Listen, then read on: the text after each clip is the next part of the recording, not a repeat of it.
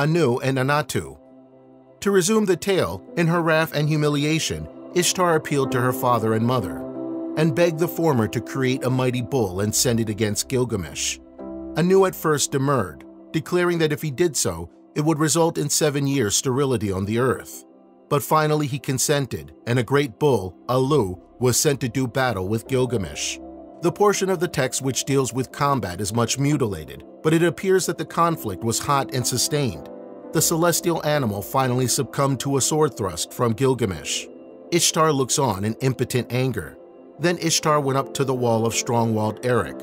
She mounted to the top and she uttered a curse, saying, "Cursed be Gilgamesh, who has provoked me to anger and has slain the bull from heaven." Then Eabani incurs the anger of the deity. When Eabani heard these words of Ishtar, he tore out the entrails of the bull, and he cast them before her, saying, "As for thee, I will conquer thee, and I will do thee even as I have done to him." Ishtar was beside herself with rage. Gilgamesh and his companions dedicated the great horns of the bull to the sun god, and having washed their hands in the river of Euphrates, returned once more to Uruk. The triumphal procession passed through the city. The people came out of their houses to do honor to the heroes. The remainder of the tablet is concerned with the great banquet given by Gilgamesh to celebrate his victory over the bull Alu, with further visions of Eabani. The 7th and 8th tablet are extremely fragmentary, and so much for the text as is perceived is open to various readings. It is possible that to the 7th tablet belongs a description of the underworld given to Eabani in a dream by the temple maiden Ukhut, whom he had cursed in a previous tablet, and who had since died. The description answers to that given in another ancient text, the myth of Ishtar's descent into Hades, and eventually embodies the popular belief concerning the underworld. "Come descend with me to the house of darkness, the abode of Urkala, to the house whence the enterer goes not forth, to the path whose way has no return, to the house whose dwellers are deprived of light, where dust is their nourishment, and earth their good. They are clothed like the bird in a garment of feathers. They see not the light, they dwell in darkness."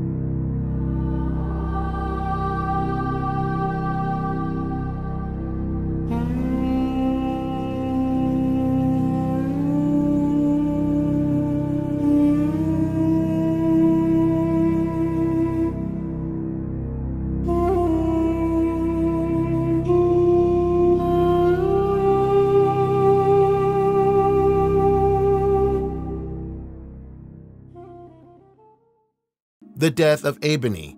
The sinister vision appears to have been a presage of Eabani's death. Shortly afterwards, he fell ill and died at the end of 12 days. The manner of his death is uncertain. One reading of the mutilated text represents Eabani as being wounded, perhaps in battle, and succumbing to the effects of the wound. But another makes him say to his friend Gilgamesh, "I have been cursed, my friend. I shall not die as one who has been slain in battle." The breaks in the text are responsible for the divergence. The latter reading is probably the correct one. Eabani has grievously offended Ishtar, the all-powerful, and the curse which has smitten him to the earth is probably hers. In modern folklore phraseology, he died of juju. The death of the hero brings the 8th tablet to close. In the 9th tablet, we find Gilgamesh mourning the loss of his friend. The quest of Gilgamesh. On the heart of Gilgamesh, likewise, the fear of death had taken hold, and he determined to go in search of his ancestor, Utnapishtim, who might be able to show him a way of escape. Straightway, putting his determination into effect, Gilgamesh set out for the abode of Utnapishtim. On the way, he had to pass through the mountainous gorges, made terrible by the presence of the wild beasts. From the power of these he was delivered by Sin, the moon god, who enabled him to traverse the mountain passes in safety. At length, he came to a mountain higher than the rest, the entrance to which was guarded by scorpion men. This was Mashu, the mountain of the sunset, which lies on the western horizon, between the earth and the underworld. Then he came to the mountain of Mushu, the portals of which are guarded every day by monsters. Their backs mount up to the ramparts of heaven, and their foreparts reach down beneath Erilu. Scorpion men guard the gate of Mushu. They strike terror into men, and it's death to behold them. The splendor is great, for it overwhelms the mountain. From sunrise to sunset, they guard the sun. Gilgamesh beheld them, and his face grew dark with fear and terror, and the wildness of their aspect robbed him of his senses. On approaching the entrance to the mountain, Gilgamesh found his way barred by these scorpion men, who, perceiving the strain of divinity in him, did not blast him with their glance, but questioned him regarding his purpose in drawing near the mountain of Mushu. When Gilgamesh had replied to their queries, telling them how he wished to reach the abode of his ancestor, Utnapishtim, and there learn the secret of perpetual life and youthfulness, the scorpion men advised him to turn back. Before him, they said, lay the region of thick darkness for 12 kaspu, 24 hours. He would have to journey through the thick darkness ere he again emerged into the light of day. And so they refused to let him pass. But Gilgamesh implored. With tears, says the narrative. And at length, the monsters consented to admit him. Having passed the gates of the mountains of the sunset, by virtue of his character as a solar deity, Gilgamesh traversed the region of thick during the space of 12 kaspu. Toward the end of the period, the darkness became ever less pronounced. Finally, it was broad day, and Gilgamesh found himself in a beautiful garden or park studded with trees, among which was the tree of the gods, thus charmingly depicted in the texts. Precious stones it bore as fruit, branches hung from it which were beautiful to behold. The top of the tree was lapis lazuli, and it was laden with fruit which dazzled the eye of him that beheld. Having paused to admire the beauty of the scene, Gilgamesh bent his steps shoreward.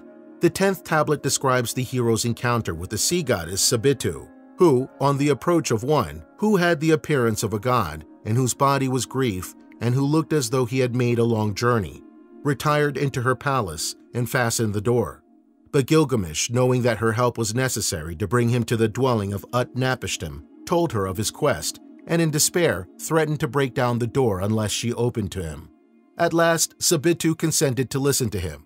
Whilst he asked the way to Utnapishtim, like the scorpion men, the sea goddess perceived that Gilgamesh was not to be turned aside from his quest, so at last she bade him to go to Adad-A, Utnapishtim's ferryman, without whose aid, she said, it would be futile to persist further in his mission. Adad-A, likewise being consulted by Gilgamesh, advised him to desist, but the hero, pursuing his plan of intimidation, began to smash the ferryman's boat with his axe, whereupon Adad-A was obliged to yield. He sent his would-be passenger into the forest for a new rudder, and after that the two sailed away.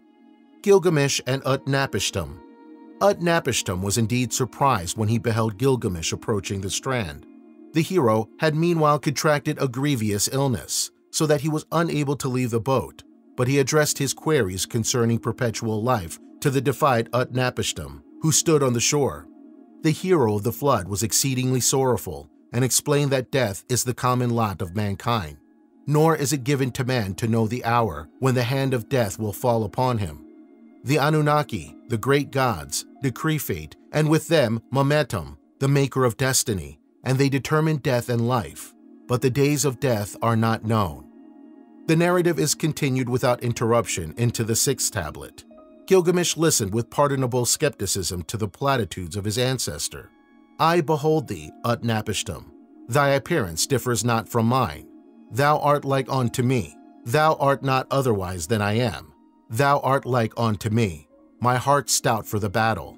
How hast thou entered assembly of the gods? How hast thou found life? The Deluge Myth. In reply, Utnapishtim introduces the story of the Babylonian deluge, which, told as it is without interruption, forms a separate and complete narrative, and in itself a myth of exceptional interest. Presumably the warning of the deluge came to Utnapishtim in a vision. The voice of the god said, Thou man of Shuripak, son of Ubaratutu, pull down thy house, build a ship, forsake thy possessions, take the heed for thy life, abandon thy goods, save thy life, and bring up living seeds of every kind into the ship. The ship itself was to be carefully planned and built according to A's instructions. When the god had spoken, Utnapishtim promised obedience to the divine command. but he was still perplexed as to how he should answer the people when they asked the reason for his preparations. A therefore instructed him how he should make reply. Bel hath cast me forth, for he hateth me. The purpose of his reply seems clear, though the remaining few lines of it are rather broken. A intends that Utnapishtim shall disarm the suspicions of the people by declaring that the object of his shipbuilding and his subsequent departure is to escape the wrath of Bel, which he is to depict as falling on him alone. He must prophesy the reign of the coming, but must represent it not as a devastating flood, but rather as a mark of the prosperity which Bel will grant to the people of Shurippak, perhaps by reason of his, Utnapishtim's, departure therefrom. The Babylonian Ark. Utnapishtim employed many people in the construction of the ship. During 4 days, he gathered the material and built the ship. On the 5th, he laid it down. On the 6th, he loaded it, and by the 7th day it was finished. On a hull of 120 cubits wide was constructed a great deck house, 120 cubits high, divided into 6 stories, each of which was divided in turn into 9 rooms. The outside of the ship was made watertight with bitumen and the inside with pitch. To signalize the completion of his vessel, Utnapishtim gave a great feast, like that which was wont to be held on New Year's Day. Oxen were slaughtered and great quantities of wine and oil provided. According to the command of A, Utnapishtim brought into the ship all his possessions, his silver and his gold, living seed of every kind, all his family and household, the cattle and the beasts of the field, the handicraftsmen, all that was his. A heavy rain at eventide was the sign for Utnapishtim to enter the ship and fasten the door. All night long it rained, and with the early dawn there came up from a horizon a black cloud. Raman in the midst thereof thundered, and Nabu and Marduk went before. They passed like messengers over the mountain and plain. Urigal parted the anchor cable. There went Ninib, and he made the storm to burst. The Anunnaki carried flaming torches, and with the brightness thereof they lit up the earth. The whirlwind of Raman mounted up into the heavens, and all the light was turned into darkness. During a whole day darkness, and chaos appears to have reigned on earth. Men could no longer behold each other. The very gods in heaven were afraid and crouched like hounds, weeping and lamenting their share in the destruction of mankind. For 6 days and nights the tempest raged, but on the 7th day the rain ceased and the floods began to abate.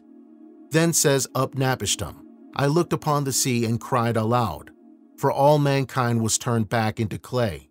In place of the fields, a swamp lay before me. I opened the window, and the light fell upon my cheek. I bowed myself down. I sat down. I wept. Over my cheek flowed my tears. I looked upon the world, and behold, all was sea. The bird messengers. At length, the ship came to the rest on the summit of Mount Nitzur.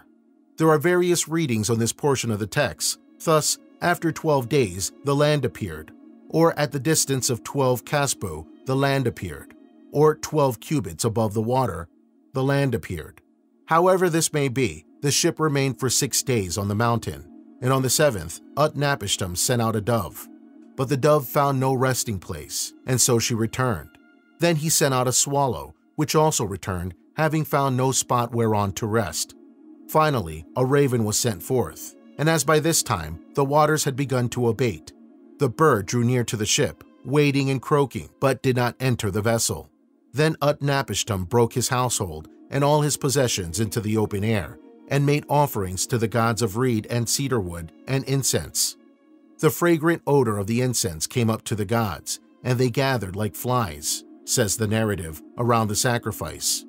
Among the company was Ishtar, the lady of the gods, who lifted up the necklace which Anu had given her, saying, What gods these are! By the jewels of lapis lazuli, which are upon my neck, I will not forget. These days I have set in my memory. Never will I forget them. Let the gods come to the offering, but Bel shall not come to the offering, since he refused to ask counsel and sent the deluge, and handed over my people unto destruction. The god Bel was very wroth when he discovered that a mortal man had survived the deluge, and vowed that Utnapishtim should perish. But A defended his action in having saved his favorite from destruction, pointing out that Bel had refused to take counsel when he planned a universal disaster, and advising him in future to visit the sin on the sinner and not to punish the entire race. Finally, Bel was mollified.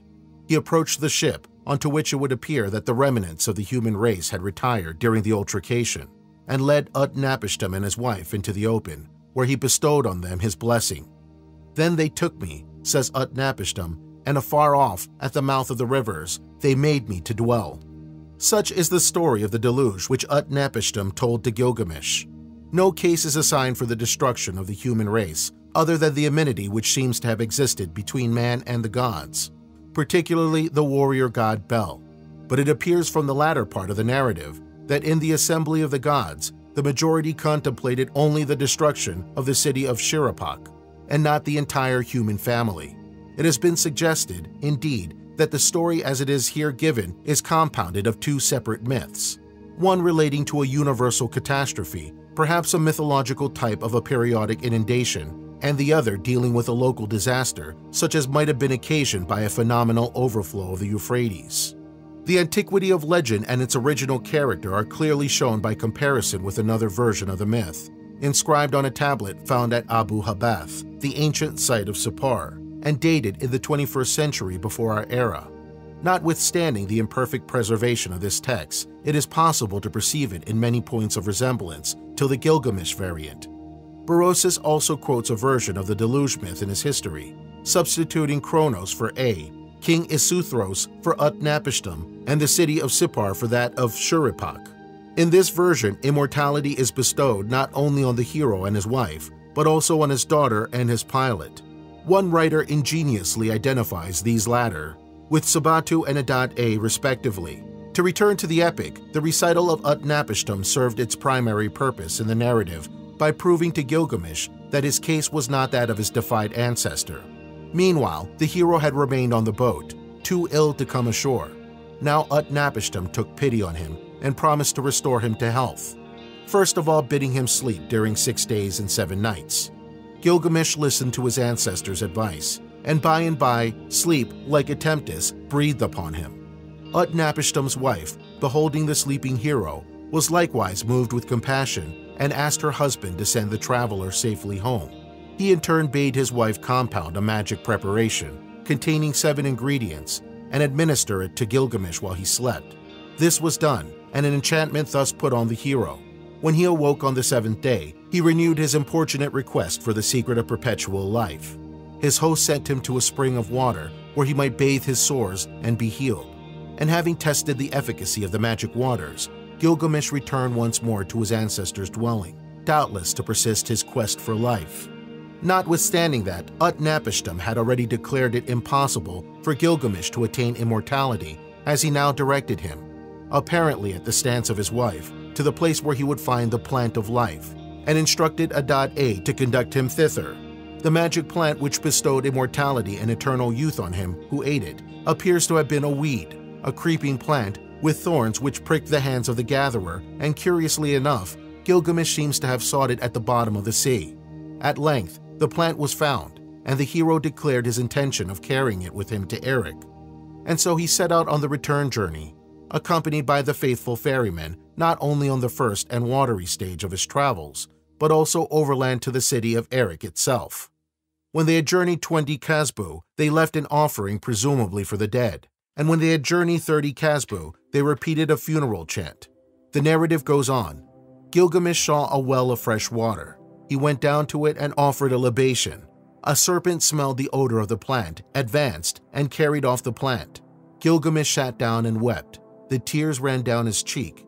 He lamented bitterly the loss of the precious plant, seemingly predicted to him when he made his offering at the end of 20 kasbu.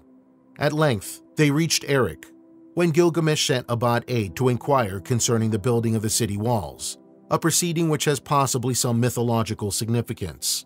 The 12th tablet opens with the lament of Gilgamesh for his friend Ebony, whose loss he has not ceased to deplore. Thou canst no longer stretch thy bow upon the earth, and those who are slain with the bow are round about thee. Thou canst no longer bear a scepter in thy hand, and the spirits of the dead have taken thee captive. Thou canst no longer wear shoes upon thy feet. Thou canst no longer raise thy war cry on the earth. No more dost thou kiss thy wife, whom thou didst love. No more dost thou smite thy wife, whom thou didst hate. No more dost thou kiss thy daughter, whom thou didst love. No more dost thou smite thy daughter, from whom thou didst hate. The sorrow of the underworld hath taken hold upon thee. Gilgamesh went from temple to temple, making offerings and desiring the gods to restore Ebony to him. To Nimsum he went, to Bel, and to Sin, the moon god, but they heeded him not. At length he cried to Ea, who took compassion upon him and persuaded Nergal to bring the shade of Ebony from the underworld. A hole was opened in the earth, and the spirit of the dead man issued therefrom like a breath of wind. Gilgamesh addressed Ebony thus, Tell me, my friend, tell me, my friend. The law of the earth, which thou hast seen, tell me. Ebony answered him, I cannot tell thee, my friend, I cannot tell thee. But afterwards, having bidden Gilgamesh sit down and weep, he proceeded to tell him of the conditions which prevailed in the underworld, contrasting the lot of the warrior duly buried with that of a person whose corpse is cast uncared for into the fields. On a couch he layeth and drinketh pure water, the man who was slain in battle. Thou and I have oft seen such an one, his father and his mother support his head, and his wife kneeleth at his side. But the man whose corpse is cast upon the field, thou and I have oft seen such an one, his spirit resteth not in the earth. The man whose spirit has none to care for it, thou and I have oft seen such an one. The dregs of the vessel, the leavings of the feast, and that which cast upon the streets are his food. Upon his solemn note the epic closes. The doctrine of the necessities for the ministering to the dead is here enunciated in no uncertain fashion. Unless their bodies are decently buried and offering of food and drink made at their graves, their lives in the underworld must be abjectly miserable. The manner in which they meet their end is likewise taken into account, and warriors who have fallen on the field of battle are preeminently fortunate. Ebony evidently one of the happy spirits. His ghost is designated Atuku, a name applied not only to the fortunate dead, but likewise to a class of beneficent supernatural beings. The term Edemu, on the other hand, designates a species of malevolent being, as well as the errant and even vampirish spirits of the unhappy dead. The dual observance of funeral and commemorative rites is thus a matter which touches the interests not only of the deceased, but also of his relatives and friends. We have seen from the foregoing that the Epic of Gilgamesh is partly historical, partly mythological. Around the figure of a great national hero, myths have grown entwined with the passing of the generations, and these have in time become woven into a connective narrative, setting forth a myth which corresponds to the daily or annual course of the sun. May be discerned other myths and fragments of myths, solar, seasonal, and diluvian. But there is in the epic another important element which has already been referred to, the astrotheological. The zodiacal significance of the division of the epic into 12 tablets may be set aside, since, as has been indicated, the significance is in all probability a superficial one merely, added to the poem by the scribes of Ashurbanipal, and not forming an integral part of it. At the same time, it's not hard to divide the epic naturally into 12 episodes. Thus, 1. Gilgamesh's oppression of Uruk. 2. The seduction of Ebony.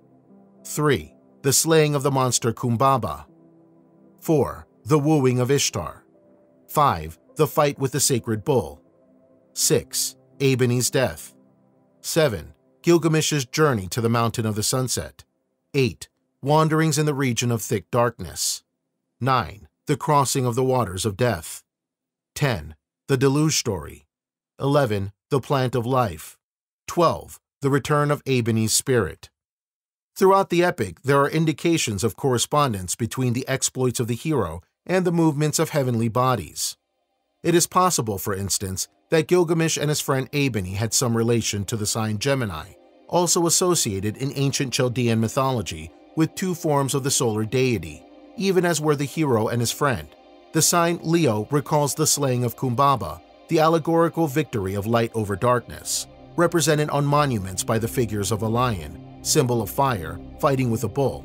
Following the sign of Leo, the wooing of the hero by the goddess Ishtar falls naturally into the sign of Virgo, the Virgin. The sign of Taurus is represented by the slaying of the celestial bull, Alu, by Gilgamesh.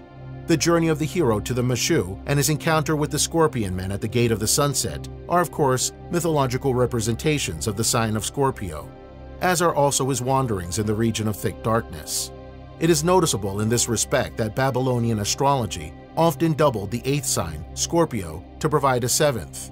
It is therefore not unlikely that the sign should not correspond with 2 distinct episodes in one poem. The first of these episodes is associated with Scorpio by virtue of the introduction of scorpion men, and the second on the assumption that the scorpion is symbolical of darkness. Perhaps the sea goddess Sabitu is associated astrologically with the fish-tailed goat, which is the conventional representation of Capricorns. Then the placing of the deluge story in the 11th tablet, corresponding with the 11th sign of the zodiac, Aquarius. The water-bearer is evidently in keeping with the astrological aspect of the epic. Chaldean mythology connected the rainy 11th month with the deluge, just as the first month of spring was associated mythologically with the creation. The healing of Gilgamesh's sickness by Utnapishtim may possibly symbolize the revival of the sun after leaving the winter solstice. Lastly, the sign of Pisces, the 12th sign of the zodiac, corresponding to the return of Ebony from the underworld, and perhaps also to the restoration of Gilgamesh to Uruk, is emblematic of life after death and of the resumption of ordinary conditions after the deluge. It has been suggested, though without any definite basis, that the epic was first put together before the zodiac was divided into 12, that is, more than 2,000 years before the Christian era. Its antiquity, however, rests on the grounds than these. In later times, the Babylonian astrological system became very complicated and important, and so lent its color to the epic that, whatever the original plan of the work may have been, its astral significance became at length its most important aspect.